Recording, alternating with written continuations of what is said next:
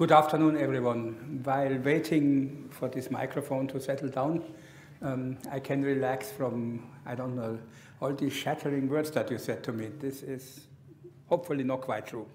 What I want to do with you is take you on a journey that has something to do with electrochemistry and material science, and that should show you also that we have to be careful with traditional views how we define our problems and how we define our systems. Because we tend to think that scientists should try to understand things, and they do this best by cutting a little bit of nature and making a model of it and fixing this model in space and time, and try to analyze it quantitatively, rigorously, and then say we make now an extrapolation back into real life.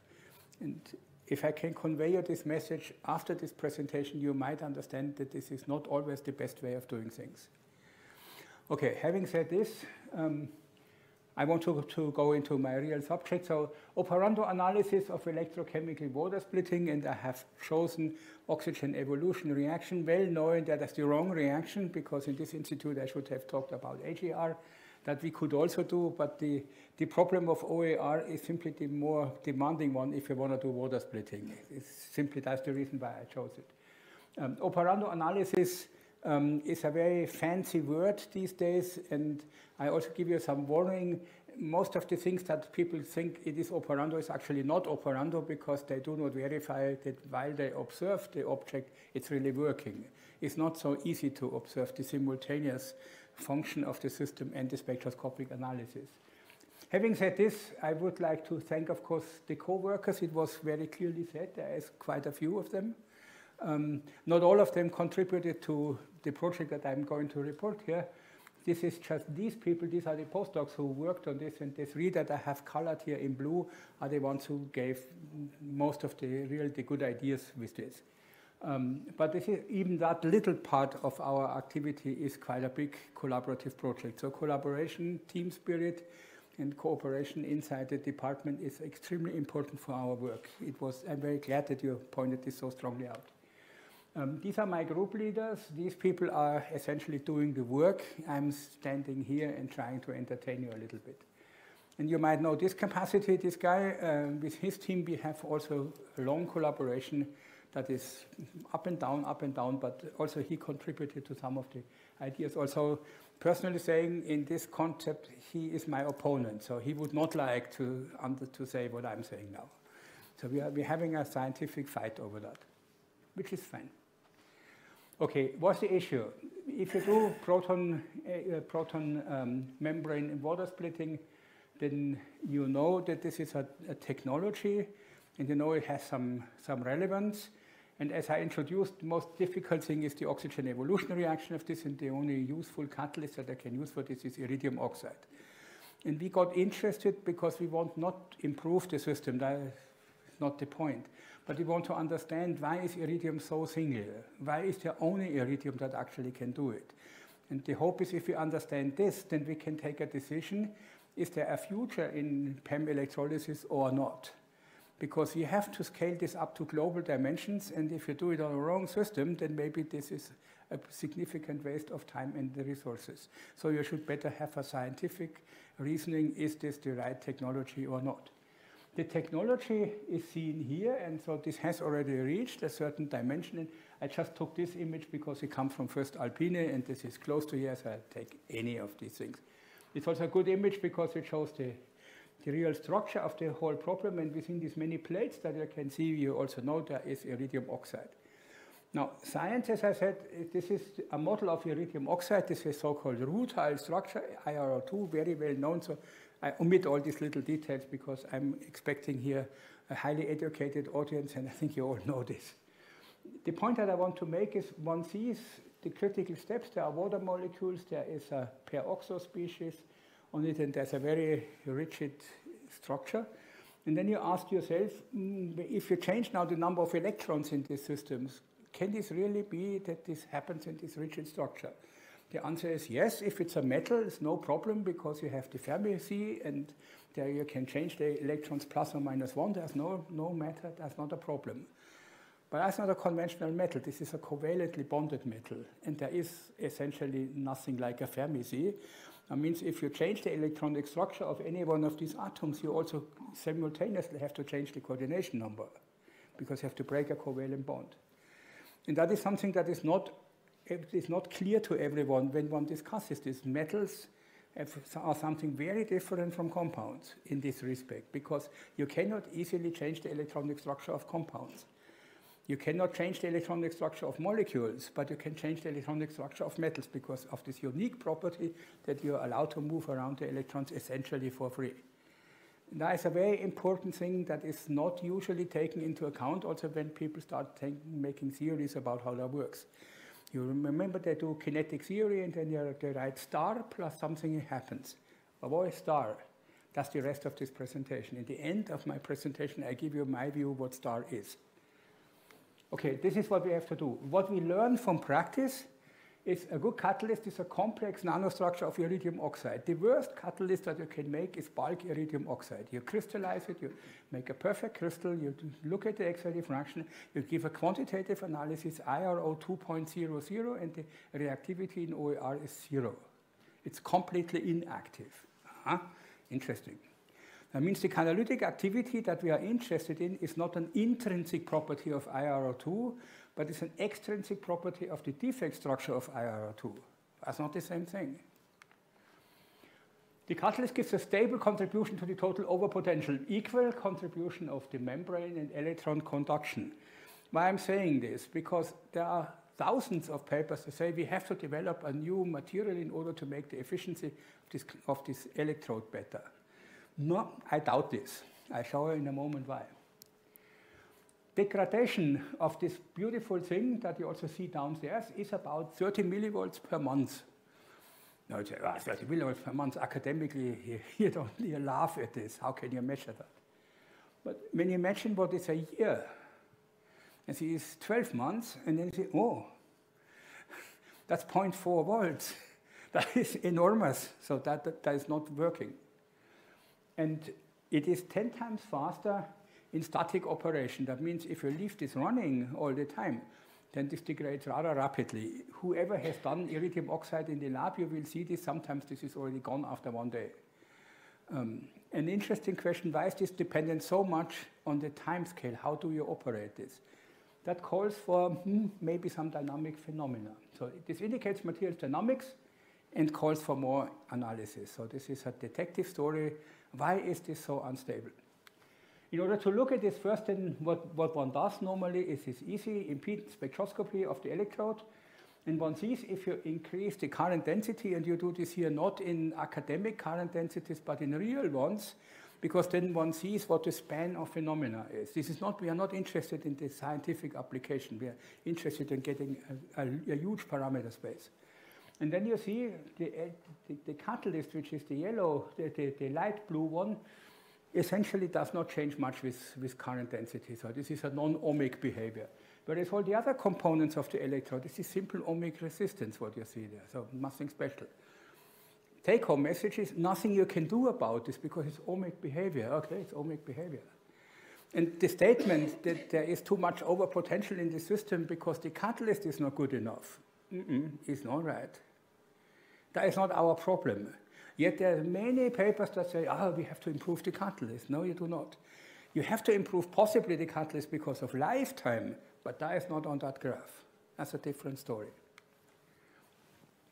So how do we start? We start at the beginning, how do we make iridium oxide? And then we find it's not so easy to make iridium oxide because normally you take a metal ion and you put a precipitation agent and then you precipitate it and the oxide comes out of it. Not for iridium.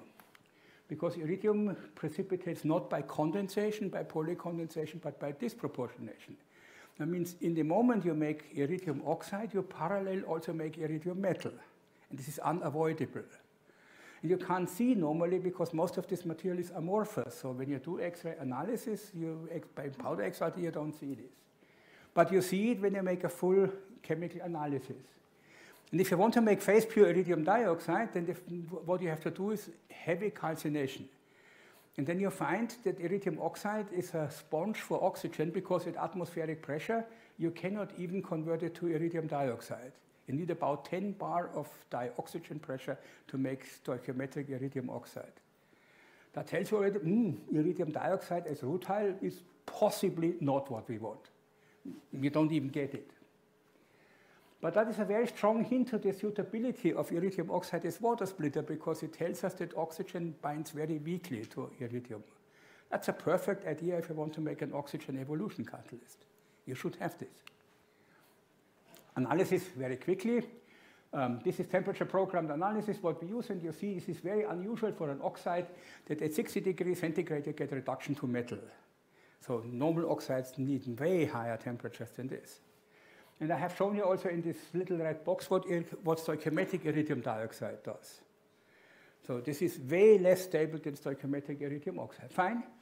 Of course, one can quantify the whole thing and can determine the amount of water that is in this system, which shouldn't be there because it's called iridium dioxide, but in reality it's more iridium OOH times water. And as you change the kinetics of precipitation, you drastically change also the formula of the system. That is the reason why there's this dark science. How do you make this electrode material? This is very critical. And of course, all the different manufacturers of these electrodes have lots of secrets around this. The answer is in this. Because you see, some of it is an oxide that is an hydrous oxide. It's okay. But as I said, some of them contain also metal and oxide and OH groups and water. So this is quite a complicated thing. And it is far away from saying it's a rutile structure. Let's go a little bit deeper. Put this in the microscope. When you put a working electrode in the microscope, then you see at medium resolution this crappy electron micrograph. You see nanoparticles where you see the lattice fringes. That is normal. We would expect this. And then you see this hazy stuff on top of it. Now, you say, Schlögl, why can't you make a proper electron micrograph? I am not a good microscopist. Yes, I think we are better microscopists than this. But if you try to make the resolution better, then what happens is you destroy this iridium hydroxide and you find the electron micrograph of iridium metal. And about 90% of all of the papers that show you the electron micrograph of an iridium oxide electrode indeed show you the electron micrograph of an iridium metal particle, not of the oxide. This is not so easy to find because the lattice parameters are not so different. When you do this a little bit differently, then you can resolve this hazy stuff, and then you see this is not amorphous, but this has this supramolecular structure. And those of you who are crystallographers or know about something inorganic structures, then immediately you recognize what that is. This is the structural motif of hollandite that you see there. This is channel structure stuff. Manganese oxides, hundreds of them have this structure. It's a very well-known structural motif. This is the top of the electrode, far away from rutile. But we expect this because the chemical composition is also not rutile. Okay, what's the material science behind this? We analyze the structure, of course, and then we see iridium-oxygen distance, and we see edge-sharing octahedra and corner-sharing octahedra. And then, of course, we look at different morphologies of well-working and not so well-working materials. And it turns out that the good material that is really working very well is the one that has this pure hollandite motif. This is our actual catalyst. But don't go then and say, oh, we buy now hollandite and have a better catalyst. Of course, hollandite as a crystalline material is as inactive as rutile. It doesn't do anything. So it is the disordered form of it, and you need the local structure analysis of hollandite and not the translational structure of it. The translational structure, whatever you do, is bad for the performance. So this is a local phenomenon. That makes you thinking, that is not so nice because you want to transfer lots of electrons through this. So there has to be a metallic conductance. There's a backside contact how you do the current collection. That is not so good if this is a local structure only because the ohmic conductivity of this thing will not be very good. What you can learn from this immediately, the successful catalyst must be a combination of several things because it has several functions. It has a function of collecting electrons and has a function of collecting oxygen in OH groups, and that's not the same thing. So it's a bifunctional system. All right. Now comes this question. This is still famous, and there is lots of publication. What is the oxidation state of iridium? And of course, you know, iridium dioxide is very obvious, 4+. That's the only stable oxidation state that the iridium has. When you look at the iridium chemistry, it's in molecules, it's 3+, and in the compounds, it's 4+. That's normal. But it is a composite structure. So what is the oxidation state of a composite structure? That could be interesting. And then we find, indeed, when we do standard analysis by photo emission, this is a simple thing. It's interesting. Iridium 3.75, what is that? That's nothing. That's useless. And you see the difference between a good and a bad iridium electrode is from iridium 3.75 to iridium 3.8. That's also not good. And when you look at the spectrum, they say, my goodness, why is this so complicated? This is a long story where I could spend quite some time. It took us about 2 years to unravel why this spectrum is so diffuse and complicated, because it has satellites that come from the fact that if you change the atomic structure of iridium and produce a core hole there, then there is a complete breakdown of the electronic structure of the system. That is common to many heavy atoms in the periodic table. So silver and thallium also have this phenomenon, but it was not so well known that also iridium has this problem. And that is the reason why I get so many satellite structures. This is a spectroscopic artifact, has nothing to do with the ground state of it. That's all fine. What I want to show in the main graph is that there is a significant improvement or change in the performance of the system depending on the kinetics of precipitation. So the x-axis is KOH to iridium, precipitation to iridium ratio, and that has something to do with how fast does this precipitate. This is a detail. And you see that the current carrying capability as well as the lifetime of these electrodes critically depend on the kinetics. This is where, for example, the company Umicore makes a lot of money out in order to optimize this. We had a collaboration with Umicore over 5 years or so, and they were quite happy finding such things. So now a word about operando analysis. If you want to do operando analysis, then of course it's good to do this on a synchrotron. That is fine, but you want to do this in water. Synchrotron with electron spectroscopy in water, every one of you who owns a UHV system would do all kinds of things, but never put water in the UHV system. That is really dangerous, and this is very difficult to perform this. It also took us about a decade to build an instrument that can perform this in water. And even if you have this, then you have still quite a few problems. And the worst problem is that, of course, X-rays and water react with each other. So radiolysis is a very well-known phenomenon. And that is, of course, the enemy of all of these experiments. And, of course, there's this problem of information depth. You are interested in this top layer of this hollandite stuff, and you're not interested in the rutile. The rutile is easy to find. So when you do XRFs or anything high-energy X-ray application, then you always find iridium 4+ rutile backward and forward. But that's not what you're interested in, because you know there's this termination layer. So the reaction environment is critical. So we built this machine. It's a long story, a really long story, with many people were involved in this. And there where the green one, where the synchrotron comes, and the red one, where the analyzer is, and the blue one comes together, there is the specimen location, and there we have our little iridium sample. That you really are convinced that we're doing this, you see down there the flask with the material, and you see this little hose, and this little hose really pumps the water into the UHV system. Not something that you would normally want to do, but it works. The world has developed 4 different methods to solve this problem. How can we study photoelectron spectroscopy in water? And I have given you here the 4 methods, and one can see none of them is good, because some of them have advantages and all of them have disadvantages. That means it is not a good idea to do any one of these methods, but you need probably several of them. And we had invented the bottom 3 ones. They don't come from our group. And what I will show you is experiments from these 2, because they were really useful. Early work, as I said, that's the top method. One sees the electrochemical cell, and one sees where this classic carbon lid is. This is the boundary layer between the vacuum and the electrochemical water system. And of course, the core issue is, of course, to use this proton exchange membrane that we have here also as something that changes the pressure between many orders of magnitude in the water and the vacuum. And then, of course, the details are how do you get a catalyst there that you can put the X-rays on this and you get photoelectrons emitting from that. That's also not simple, but this is doable. I show you just here some details about this.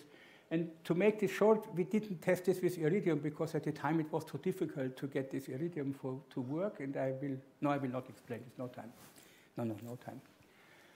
In a short way, platinum, that is also very well known to all of you. This is a very useful system in electrochemistry. And this is a very bad OER catalyst, as you all know. And this is a bad OER catalyst because under these conditions, platinum is completely oxidized to platinum 4+. But unfortunately, you can't see this because at the moment when you change the potential, the platinum 4+ disappears and it goes back to platinum metal. That means if you put an electrode under operation conditions, it's platinum 4+. If you switch off the potential, you can't be as fast as you see this, it's back to platinum metal. This is why it's noble. We have lots of slides, we have published this all in detail, but it's not relevant here because we want to do iridium here. Okay, the question is, does this also happen with iridium? And then we found the coexistence of metallic and oxidic iridium as we found in the ex situ analysis, we also found in operation. Okay, fine. But the interesting question then is, where are our protons? Because we have discussed so far only oxygen, and we have discussed iridium, but we've not discussed water. And of course, you need to resolve the water.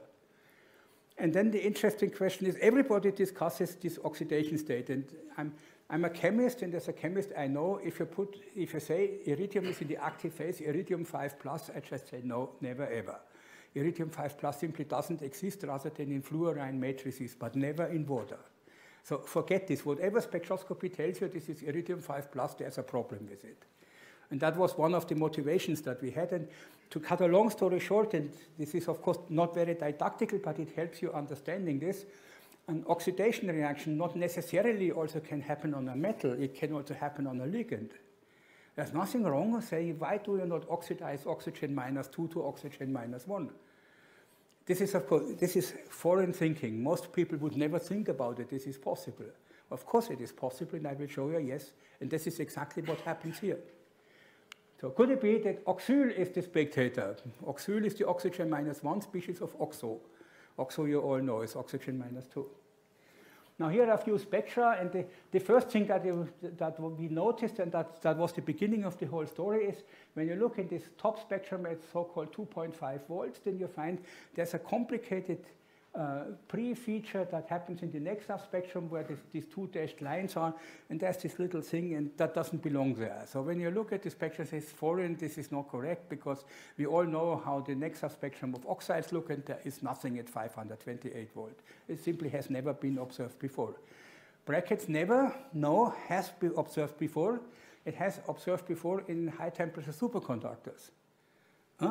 Interesting. What have high-temperature superconductors to do with electrodes? In the end, you will see quite a bit.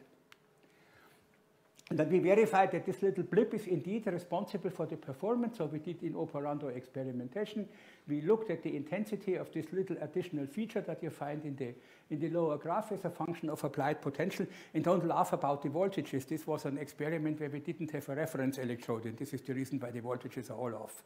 But that's a technical detail that we have cured by now quite well. Consequences, yes, oxyl has something to do with the reaction. That is good.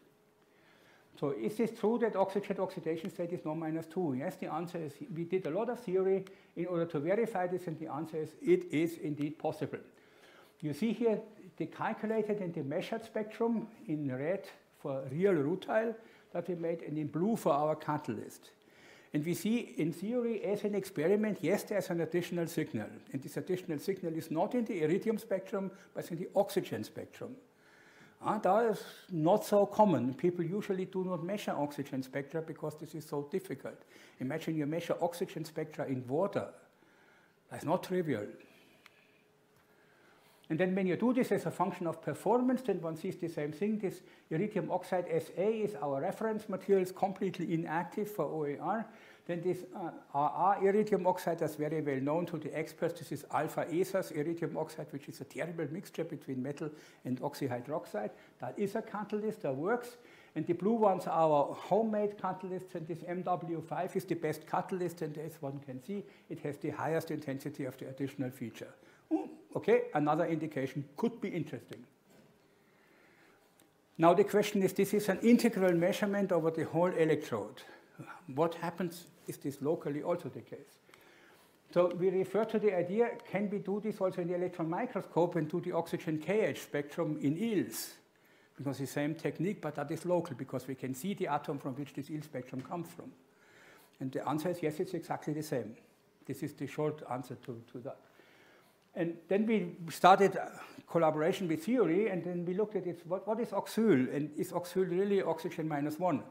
And of course, one can do EPR spectroscopy on the system, and then one finds, no, it's not so simple, because the spin density map indicates that indeed this electron density is not only at oxygen, so it's not oxygen -1 radical, but this is oxygen -1 radical plus a lot of the electron density somewhere in this iridium. Consequence, of course, and this is, a chemist would understand this immediately, this is a covalent bond. This is not ionic. That is the simple answer of all of this. No surprise, really. So how many oxygen species are there? And then we find, oh, there are many. So there's, of course, lattice oxygen from the iridium oxide. Yeah, clear. This is why it's an oxide. There's water as a reagent, and clear. This is an electrochemical reaction. There's water as a solvation species, because you have to bring the water from the electrolyte, of course, to the reagent. So it has to be coordinated. This, for example, will never happen on a metal. There's no metal on this planet that really absorbs water. It's only the dirt of the metal that absorbs the water. Clean metals don't do that. Clear why. There's OH. Okay, that is also, when you dissociate water, the next thing what happens, you have OH. And then, of course, you have all kinds of things that we found in this hollandite, so all the defects. They're also different. So you see quite a few. And then, of course, when you do this only in vacuum, you don't see all of the species. You see only a few of them, and that is the reason why there's a huge debate in the literature, what is the interpretation of these spectra? There is no dispute. It is simply the complexity is overlooked. You have to look into the whole system, then you see all the peaks. So is this water needed? And unfortunately, I have to tell you, yes, urgently. And if you measure these things, these electrodes without water, you measure something which is very interesting, but it's not relevant. So there are a few spectra to show you the complexity of the system. This is iridium oxide in vacuum at the bottom. Then it's clear, clean water on top of it. And if, of course, you combine now iridium in water, then you should see this spectroscopic sum of the two spectra. And you see almost the spectroscopic sum, but again, you see this additional green little feature that you see that we observed also experimentally. So yes, there is some reaction. And this does not require a potential. Even just if you put iridium oxide in water, it happens already. Of course, we can do the theory. So the colored peaks are now the theoretical predictions where all these species are. And of course, this is very nice that we have this science that we call now computational spectroscopy. So we can really predict where these things are, and we do not have to do reference experiments, which we did in the past. And then the agreement is very nice. And you see again, there's this very tiny little green, light green feature. This has something to do with the reaction. Okay, I say, whoa, such a small signal. This is only a little blip there. Is this really relevant? I will show you now a few slides. Yes, it is relevant. It is the relevant thing. So the most active form of iridium oxide is an iridium hydroxide. And then we went at long to make a model material. Also, I said you should not do that, but we did not make rutile. We made iridium OOH. This did not we. This was a group that in Stuttgart at the Max Planck Institute, and we had a great help from them. And what they did in order to synthesize this, did the same thing what happens also in the electrolyte when you just take iridium oxide with some defects and just put it in your electrolyte. And this happens by itself. What it transforms to is this layered structure, and this layered structure has an interlayer water, and the concentration of this interlayer water and the protons that are associated with it, they determine the oxidation state. Okay, that is easy to understand. There's also a beautiful structure. This is called heterogeneite, this material. That's very nice, has a beautiful name. It also has a proper structure. You can analyze this. And here's now the electronic structure of this. And to take-home message is at the plot number D. Again, you see the same as what we observed in our experiments. There's this little added feature. It comes again. And it comes as a function of the non-stoichiometry of the amount of water in the interlayer space. Oh, that is interesting. That is what we want to know. You also see in plot number C, when you look at the iridium spectrum, you see almost nothing from this. Of course not, because iridium is always 4+. This is iridium, okay? You cannot change this. The story of redox chemistry in iridium oxide does not happen at the iridium, but it happens at the oxygen. And if you don't look at the oxygen, you can't see it. And in the top plot, A and B, you see the density of states of this material under different conditions. In the top, you see this is a semiconductor. If it is an intact oxyhydroxide, you would expect this. But it becomes a metal if you just take out from the semiconductor one layer. So remove everything, you exfoliate it in a single slab, and then it's a metal. And if you deprotonate it, so you take the protons away from it, it becomes a semiconductor again. Oh, that's bad. But remember what we showed, what we saw in the electron micrograph, was this Hollandite motif. This Hollandite motif is nothing else than a very small section of what you see here. So this is the extended version of it. And what I really would like you to take home with is how much does in panel A, how much does the electronic structure change if you play around with the protons? You would say this can't be, protons is so little, this is one electron. And this big iridium atoms is all of these electrons there. Well, it makes a decisive difference in the electronic structure. And that tells us again, this is certainly not an ionic material, because it wouldn't make any difference. The Madelung energy of the things are the same. It is really covalently bonded, and this reminds us very much on molecules, because molecules also have this property. Small changes in the atomic composition, big change in the electronic structure. Same here. So, liquid water, that is an interesting thing. I told you it is necessary to put liquid water in there. So how on earth would we verify that under these experiments where we do it, there is really liquid water present? Because we always have the vacuum that pumps away, of course, the water. And it took us many years to build this system in such a way that it works. And of course, you can think about what is necessary as an experimentalist to take a monolayer of graphene, take it with a tweezer, and put it on top of an electrode that you have spotted on some naphthalene. This is a nightmare of synthetic chemistry. You have to be super patient in order to do that. And you make this 100 times and it works once. So this is absolutely non-trivial to do such an experiment. And I show there's lots of details on this, which is not necessary. The take-home message is the following. Of course, everything in the system contains oxygen.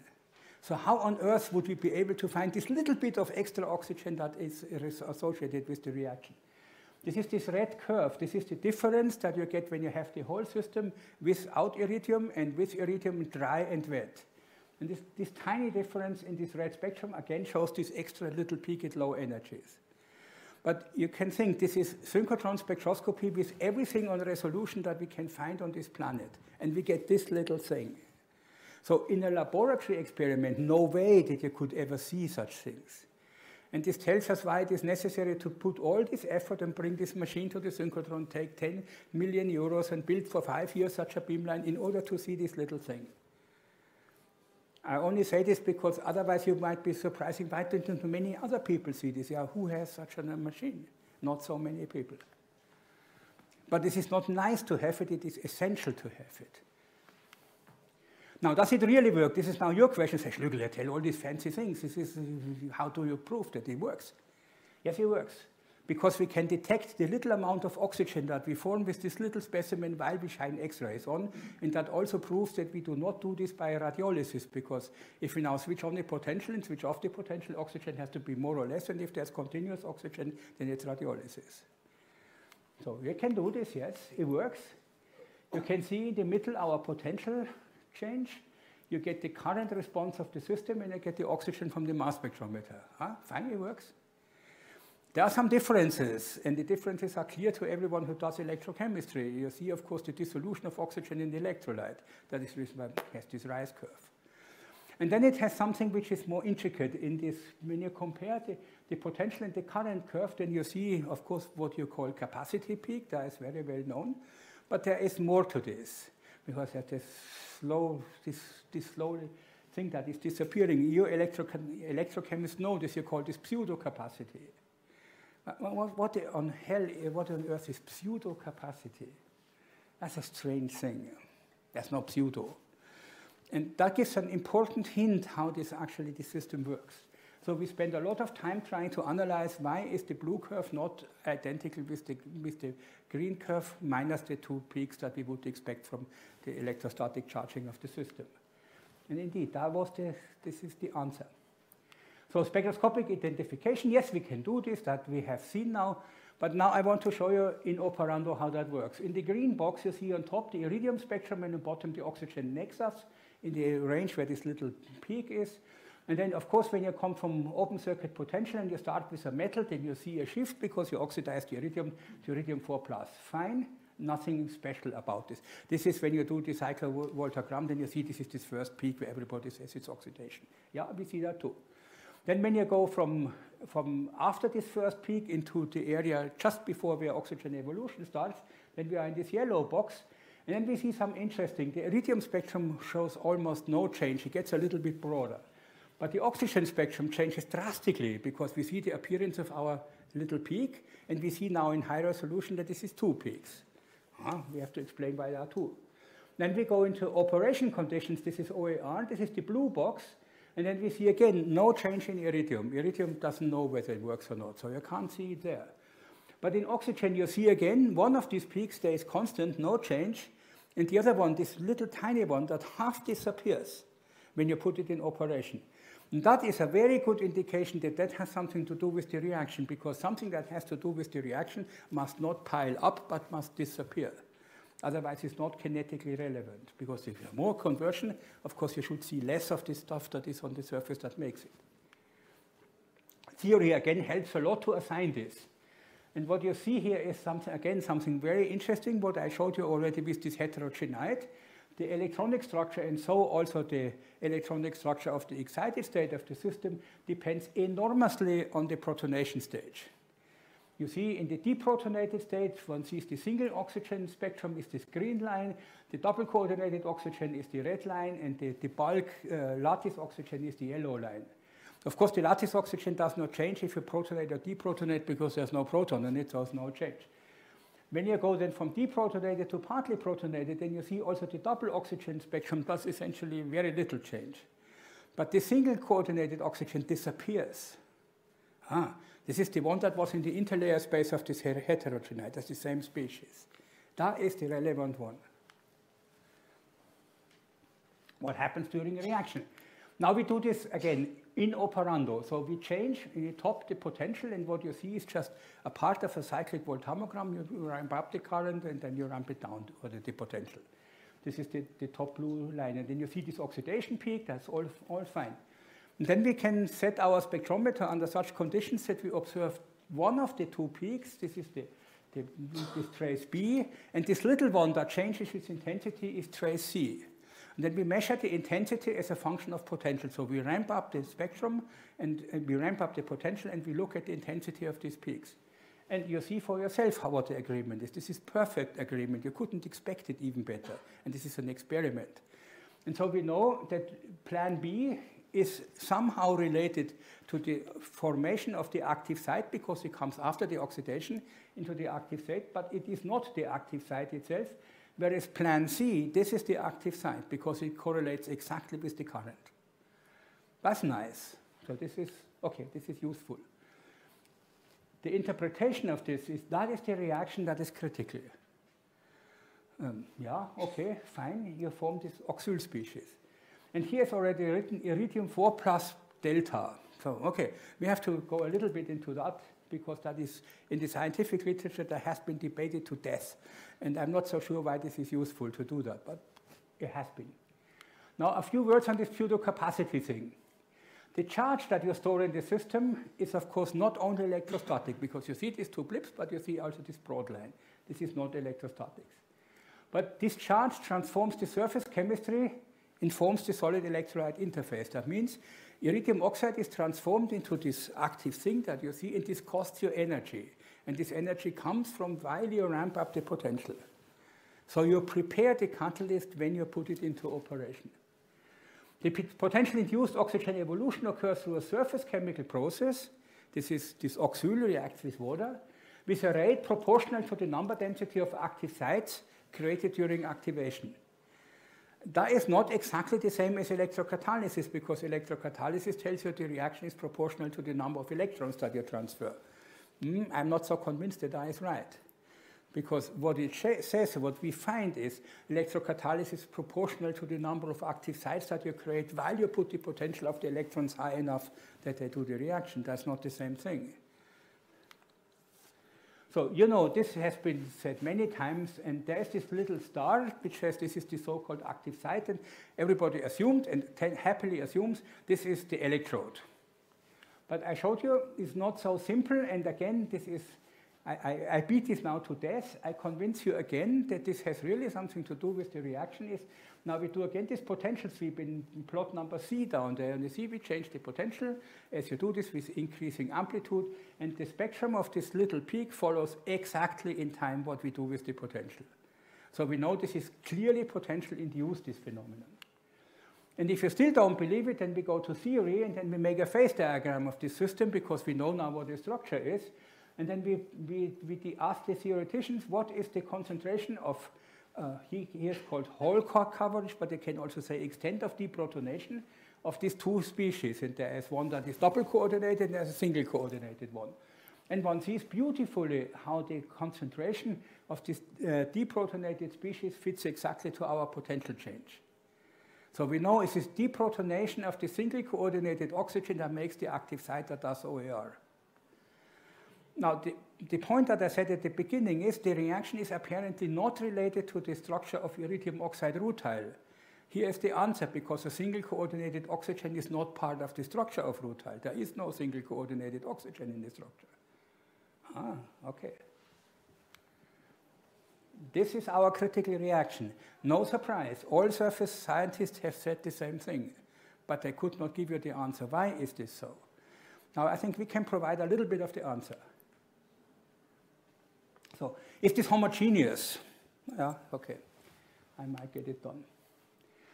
Another very nice opportunity when you do synchrotron spectroscopy is that you can do depth profiling of such a system. So you can change the excitation energy and look deeper and deeper into the bulk.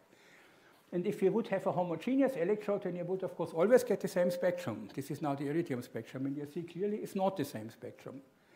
And that tells you that the surface of the thing is different than the bulk. Now, having had an electron microscope, we know already that is the case. But this is beautiful to see this in operando also on our specimen that we have in the synchrotron. We see the same thing. And then you can quantify all this, and then you find that the surface is rich in iridium 3+. This is this iridium OOH. Yes, it should be there. And then you have iridium 4+ underneath. And when you look deep into the bulk, you see the iridium metal that comes from the disproportionation of your iridium 3+ at the beginning. So everything that I told you ex situ, we also find apparently in situ when we do this analysis. Okay, it's nothing special, but it is nice to see, yes, there's a complete agreement of this method. So where's the active phase? From that we say, can we still prove that this is really only at the surface? Iridium oxide is a conductor. Yes, this is fine. Iridium OOH is a semiconductor. I showed you all this. Water is bound strongly only to the semiconductor, because on metal, iridium dioxide, you cannot bind water. You can also verify this if you want to. It's not so easy, because you have to clean this iridium oxide surface very well. If it's dirty, then it binds, of course, water like hell. So the working electrodes must be heterogeneous. We said this, so we prepare two electrodes. One, which is a mud crack layer, so this is the standard thing. This contains metal, iridium 3+, iridium 4+. And the other one, number B, which has very tiny nanoparticles of iridium oxide. And the question that we asked ourselves, is this nanoparticle good or bad if you want to make this? And if you have a nanoparticle, then you would say, oh yeah, the amount of surface atoms is larger than in the bulk, so I would expect if this layer is important, you would expect less iridium, but more activity. Yeah, so when you do this cyclovoltagram of the things, you don't see much difference, a little bit you see. When you do chronoamperometry, you see already way better that this is indeed true. So the good electrode is the one that has the nanoparticles, and the bad electrode is the one that is thick. Okay, but it's within expectation if this is really true that we have this core shell structure. Now we do nexus on these systems. This time we look at the iridium, because this is now done in high pressure. So this is more than atmospheric pressure with real flow through cells, and we look through the whole flow through cell with our EXAFs. And we see indeed there are changes of the position of the iridium line and of the iridium absorption, and it depends also how thick this is. And this is interesting. If this is more thin, then you see more of a change. That is normal, because the EXAFS experiment is in transmission, it's bulk sensitive. If you are interested in the surface, then of course from the small particles you get more surface. So you get a stronger signal. That's all fine. that we can quantify all this, and then you can determine the oxidation states. And you know very well that from the position of an iridium white line, you can determine what the so-called formal oxidation state is. And then one finds interesting formal oxidation states, 6.7, 5.7, 4.7. As a chemist, you never believe that oxidation state iridium 6.7. No, never ever on Earth. This is not possible. That tells you how formal is formal, very formal. But there is a difference, and one sees indeed that when we take now this Nexus spectra, put this in our electronic structure model and predict the XPS spectrum, then we can make bridging the pressure gap. We do Nexus at atmospheric pressure in water, and then we make a prediction what happens in XPS where we have only this one monolayer of water present. And when we do the comparison, we compare this now to the experiments that you see in slide number A. And there's perfect agreement. The most abundant species that we find is a combination of mu1 and mu2 oxygen in its deprotonated state. So I can't beat it any further to this. I think we have complete agreement with everything. Yes, this is our active species. It's only on the surface. Now we can start and think a little bit to the end of the presentation. How does this work? So increasing potential first creates this iridium oxyhydroxide, and completely counterintuitive, it produces iridium 3+ instead of a higher oxidation state. But that has to do with this possibility of disproportionation rather than oxidation. This is an intrinsic property of the iridium atom, why this is the case. So and this produces this terminal oxygen species. And this confines the redox reaction to the top surface layer, because in the bulk you cannot disintegrate the bulk of this iridium oxide, not at room temperature, as is too refractory. And consequences of this transformation are shifts and intensity changes in the photoabsorption spectrum. I have shown you there's tons of literature. The last 5 years, more than 100 papers. So many people have studied this phenomenon. And I have shown you there's also a change in the oxygen photoabsorption process. This is this little tiny extra peak that has been overlooked by most people. Now we can make a complete model of the reaction. We start with this rutile, and we know it's wrong. But unfortunately, DFT can only do such things. So this is a contradiction to what I told you, but this is the only possibility that we can make a theoretical model at the moment. To do this in clusters is still too complicated. You think it's iridium oxygen. Oh, it's not simple. Okay, what we see is we start with a hydroxylated iridium oxide at the far left, and then we gradually deprotonate it until we come to the stage where we have an iridium oxo and an iridium 1 peroxo species. So we have deprotonated it 4 times. And of course, if we do the reaction, then we go back between the last one and the second one. This is the catalytic cycle that we do. I show you this another representation in a moment. And you see very clearly what is happening. There's a gradual removal of protons from this, first from the OH that is in the lattice. This is why people call this a surface lattice oxygen-related reaction. But this is terminology for me, so I don't know whether this is a good way of saying it, but that is what the literature says. And once you have done this, then you arrive, first you remove the proton from the mu2, that is the bridging oxygen. Then you remove it because it's less stable from the single oxygen. Then you have this radical, then a water molecule comes, it dissociates. That is normal because two next neighboring systems. This is the previous last step, mu2O, mu1O OH. This is our critical step. And then you deprotonate this hydroperoxo radical, and then you have oxygen. That's all perfectly normal. This is standard normal inorganic chemistry. There's nothing special in this.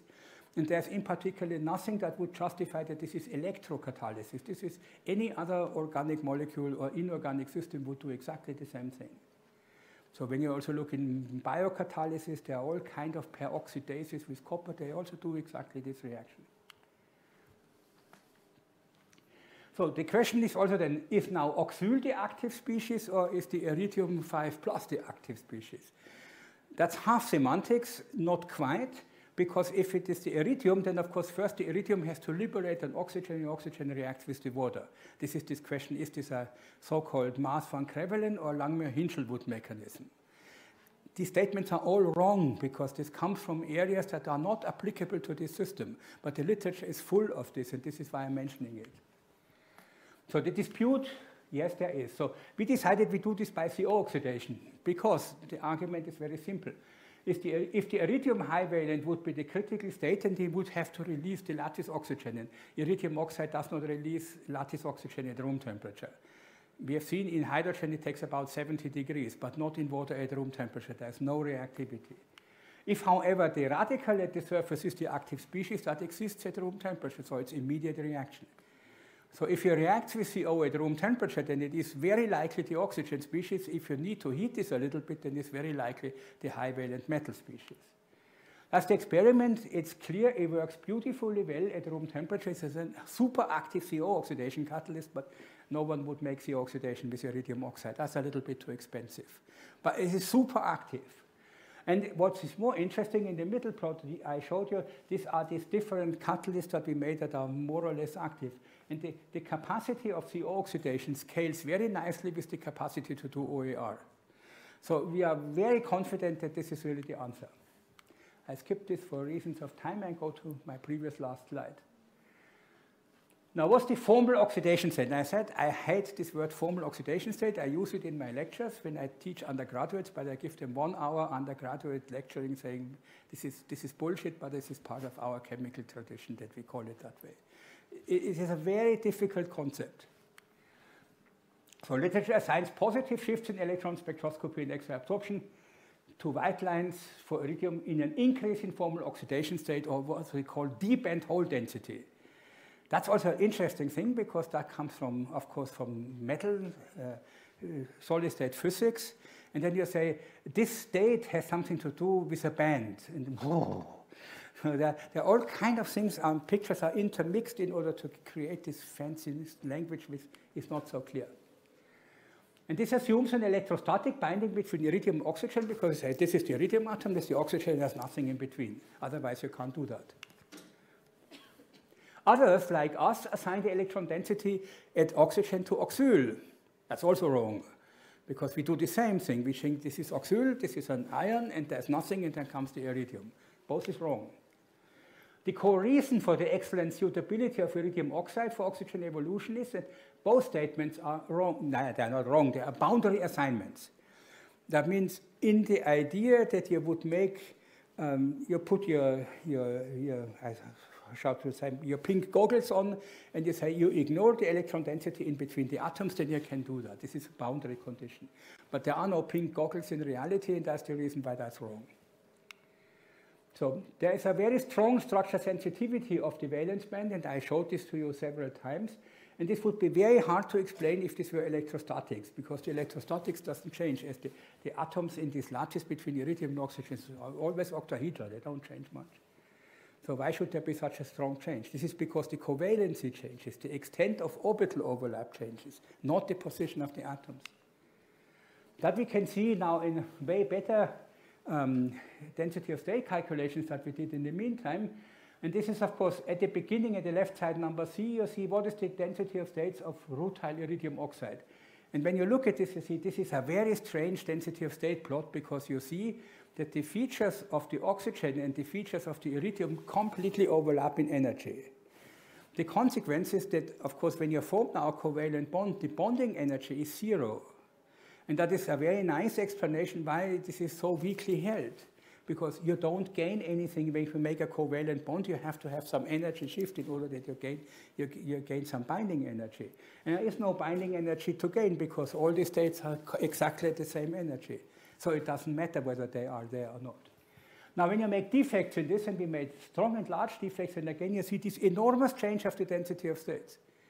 And that has to do with the fact that, of course, this orbital overlap does change, but the energy distribution does not change. So you see also that the density of states at the Fermi level does change. This is the reason why the metallicity changes. That's also fine. And you see also that the spectroscopy changes because this little extra blip, one can see that it disappears when you have too many defects in the system. But the thing prevails that there is no energy gain when you hybridize iridium with oxygen. There's nothing to gain. This is why it's a very weak oxide. So now come my summary slides. 2. Function of the iridium-oxygen evolution catalyst. The rate-limiting step of oxygen evolution is the chemical reaction of water with the oxyl radical. And this is a normal chemical reaction at the interface of the electrode. Potential generates the terminating layer containing singly coordinated OH and deprotonates it to the oxyl. That is the function of the potential. That has still nothing to do with the oxygen evolution reaction. It creates the active site. And for performance, it is critical that the active layer is very thin because it is semiconducting, it binds the water, but it hinders, of course, the electron transfer. So the electrode, of course, is not a source of charge carriers as you would ideally assume in the beginning when you do a little bit of theory on this, or of holes, but it is a catalytic surface. It is the active layer for a highly specific chemical reaction following a normal Langmuir-Hinshelwood mechanism. And of course, we went at great lengths to show that all the kinetics that you measure can be easily explained by Langmuir-Hinshelwood. And surface lattice oxygen, a single coordinated species, is the critical structure element, and again, as I said, is not occurring in the structure. This is why rutile doesn't do it. The stability of the single coordinated species and its deprotonation potential that you need is orientation dependent. Yes, one can imagine this because the covalency depends on the relative orientation in space. The electrode material. You need this semiconductor to be contacted to a metallic current collector that is chemically stable against peroxide at pH 0. And what is more stable than rutile with respect to this iridium OOH? That is the reason why you have to have this core shell structure.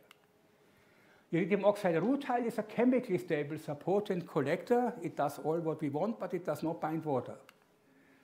All other iridium species, including metal, are chemically unstable and lead to disintegration.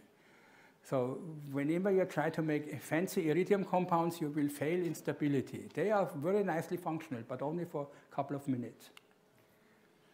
The transformation of rutile or metal to oxyhydroxides must be supported by the defective nanostructure at ambient temperature. This means if you make your electrode and bake it at 600 degrees to make it mechanically stable and you try to activate it, will not be a good electrode because you have removed the lattice defects of the iridium oxide. Embedding of the active layer plus some functional metallic interface into a redox-stable conducting oxide like ATO is possible in order to dilute the iridium. This is what you buy now. When Siemens sells you such an electrolyzer, the electrode is such a TCO doped with iridium oxide. That is how it works. What has been tried in literature is loading the iridium by alloying it, for example, with nickel, with cobalt, with iron, lots of ideas, with gold, whatever they have tried.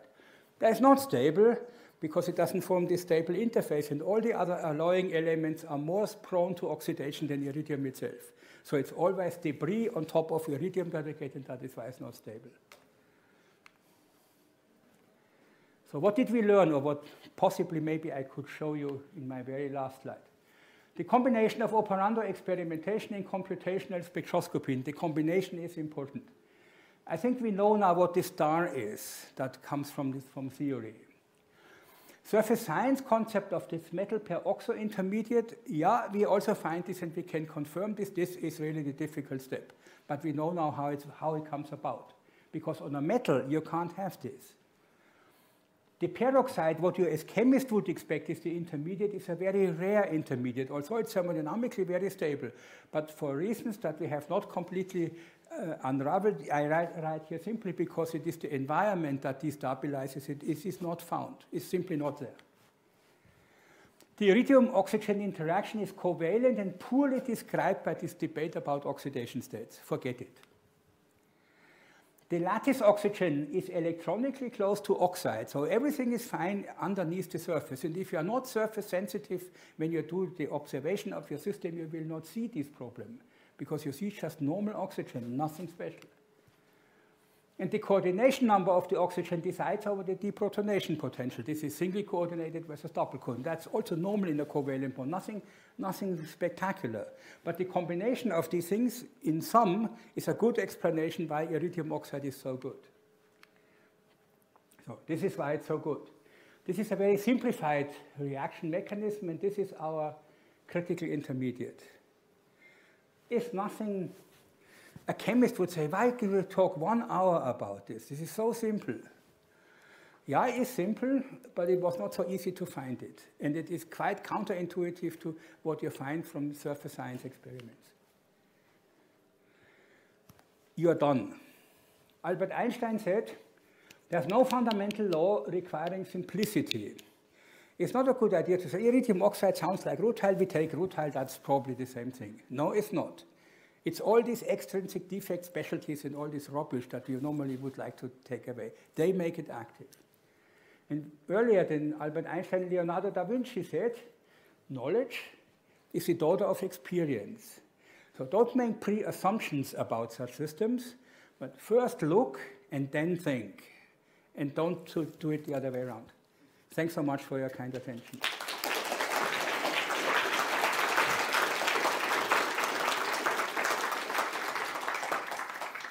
Thank you very much, Robert, for your nice and inspiring talk. And in a good tradition of Brdicka lectures, the paper is open for questions.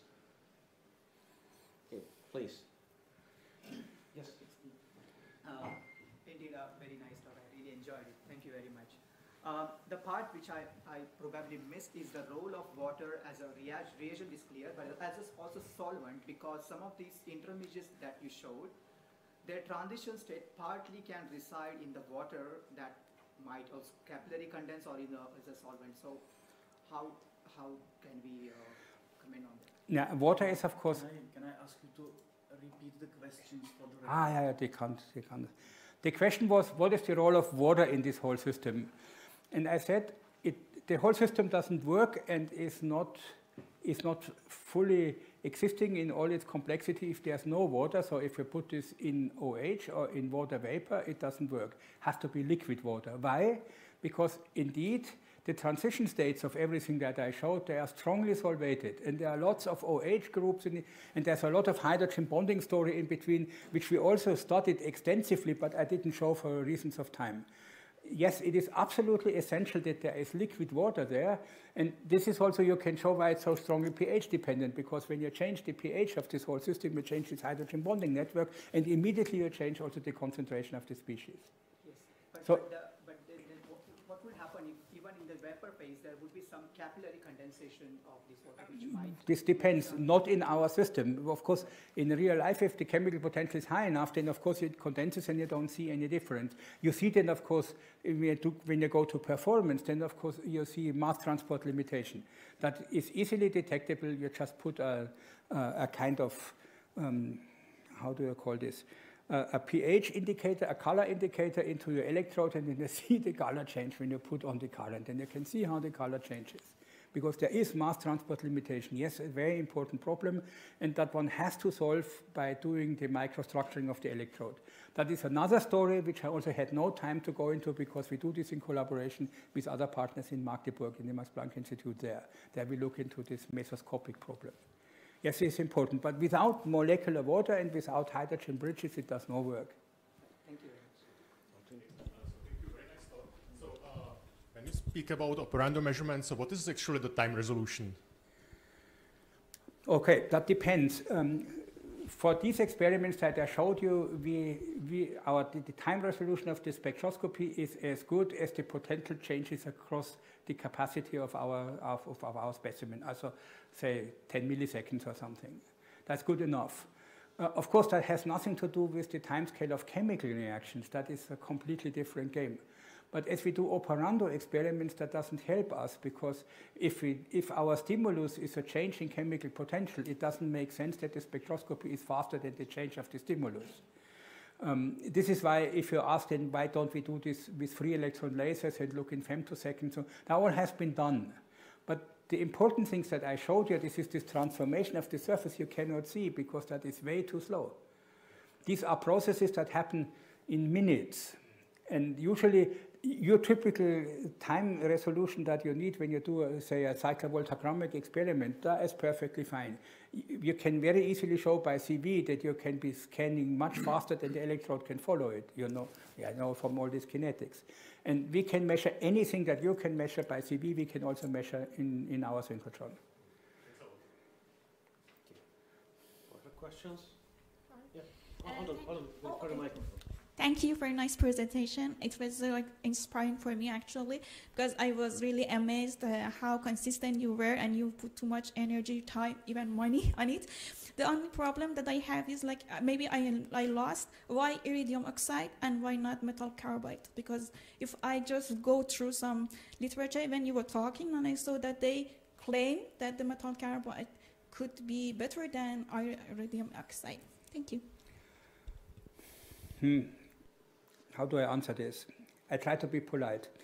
They claim. The quick and impolite answer is, would these people do a proper chronoamperic experiment, they would stop this research. That means what we are interested in is something that lives 50,000 hours. And so the minimum that we do our experiments is 1,000 hours. This is completely irrelevant for practical application. But I have not seen anything else than iridium oxide that has lived more than 100 hours. So, okay, yes, the electronic structure of some carbides is not too dissimilar from the electronic structure that I showed you. But the big difference is that this overlap between oxygen and metal there is an energy difference. That means if you change the chemical bonding between metal and ligand, then you gain energy. If you gain energy, then of course you also lose energy in the antibonding part. Comes the peroxo species, populates this and oxidizes the carbon. That's the end of it. And then it transforms into oxyhydroxide. And many of these things work for a couple of, say, 10 or 20 hours because they are covered by a thin oxyhydroxide layer. But that is normal. You don't need the carbide for it. This is also the same story with the borides that you find in literature. Same thing. This is boric acid as a ligand, and then there is an oxyhydroxide covering the whole thing, and that is doing the job. Okay, further questions? Stefan? Wait for the mic. Just for a microphone. No, the people who are following us from outside. Robert, your technique is beautifully structure sensitive. So the question is that it's a tiny system. Those are often very lively animals changing under conditions. So how stable is the system? Or I can maybe rephrase it. Can you see any restructuring during reaction? Or can you see beam effects in terms of solvated electrons? Yeah, of course. Beam effect in terms of heating up the solvation shell? It could be many, many questions. Oh, you can see all of these fancy things. And this is the reason why it took us 10 years to measure that, and not just one experiment. The first thing what you do is just burn the whole thing with a normal synchrotron beam. So you can't see any performance. This is why I showed this slide. You have to come to the quality of experiment that you can switch on your potential and switch off your potential, and you see that the oxygen is changing. That took us about 8 years until the experiment was there, that we saw in the mass spectrometer the change of the potential. That is extremely critical, yes. But scientifically speaking, of course, there is some time where this whole system rearranges. And the steady state of the system is this iridium oxyhydroxide termination layer with this hollandite motif, and then comes some iridium oxide underneath as current collector. And this takes some time to evolve. This depends on how well you prepare this. Typical time scale, 1 hour. That is why when you do a cyclovoltammogram at the beginning, and then you'd say to 1 or 2 hours chronoamperometry and do another cyclovoltammogram, then you see there's a difference. That's well documented in the literature. And this is because then the system became from an, say, green catalyst that had some things on the surface and still a lot of wrong structure in the bulk into something that is steady state. And of course, this hollandite motif, this is of course also wobbling. This is like a glass or a gel. This is nothing rigid. The rigid picture that I got was only because when we put it in the microscope, it was completely dehydrated. If you would rehydrate it, then you can't see anything. We have tested this. We put in the electron microscope water, and what we see is you lose the contrast completely because this is a gel now. In the time resolution that we have, we do not see a static structure anymore.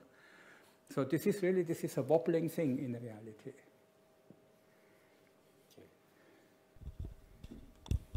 Thank you.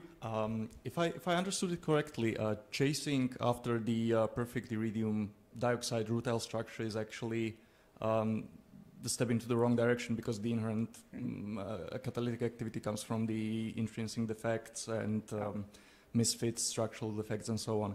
So if the actual substoichiometry or this behavior leads to better activity, what do you think about going the other way around and starting with the pure metal and let it naturally oxidize towards the active state. It works perfectly well. No problem. You only have to do this often enough. You can take a bulk iridium wire or a iridium foil, and when you cycle it about 500 times, then you see it transforms from metallic to blue, and when it's blue, it's exactly the same thing that we have here. It works fine. We also do this all the time because we sputter iridium on our specimen, and then we pre-activate it. I simply haven't shown this. We and others have published papers on this. We also did the grazing incidence X-ray diffraction, where we saw how this thing changes in the surface. Yeah, you can easily start from iridium metal. And why is it, or is it being done routinely, or because no? In practice, you make these materials as I showed. You do a precipitation from this iridium chloro species, and this forms this mixture, this disproportionation mixture between metal and oxide. And then comes the top secret part is you give this some thermal treatment that is good enough in order to hide all the metal, because that is unstable, and convert everything that is in the interlayer space to oxide, but do not crystallize the thing to rutile. Thank you. I can tell you it's about 225 degrees in about 20% of water. This is the secret mixture that you're using. Do this for 4 hours and it's a perfect system. You will find out very quickly yourself. Further questions, comments? Not much of an interest. Can I ask one question myself? Thank you. For the record, right? Actually, I was excited to see how nicely you've shown that oxidize a solid material is not a simple thing of oxidizing a simple component, which was a nice thing. But what we know for ages in experimental electrocatalysis, when the people played with different oxides, we know that to a certain extent, different electrodes really do exchange the oxygen. So something what used to be in the electrode comes in the form of dioxygen. Yeah. Either one, in some cases both oxygen atoms come from what used to be the electrode. I'm not claiming that this is a lattice oxygen activation, as some people use in the wrong way. But if I look at the samples you shown here, MW5 to MW100, you claim that you have a different amount of oxyl. I would expect that these materials will also change their behavior with respect to the isotopic formation in this case. And the more of oxyl, I would expect that the more of a lattice, what is described as a lattice oxygen exchange, or erroneously like Mars van Crevelen, would be increasing. Is that the case? We have published exactly that in 2017 or something. Yes, it is exactly. Of course, we did all these isotope studies. Yeah, I know. And the answer is exactly the same. The isotope activity is direct proportional to the OER activity, and this comes simply because if you do what I have shown and you make this single crystalline, this single coordinated oxygen, there is, as a rare event, of course, the single coordinated thing disappears with its neighbor, and there's a hole formed, and then comes the isotope labeling there. This is a rare event. That is the reason why it's not instantaneous. You can follow the time schedule, and the amount, the extent and the amount of isotope label that you get depends on the activity, of course. The rare event happens more often if there's more turnover. Perfect. More questions, comments? No? Not interesting. No, it's pretty much interesting, but the people are probably shy. So let me to thank on your behalf our illustrious speaker again. And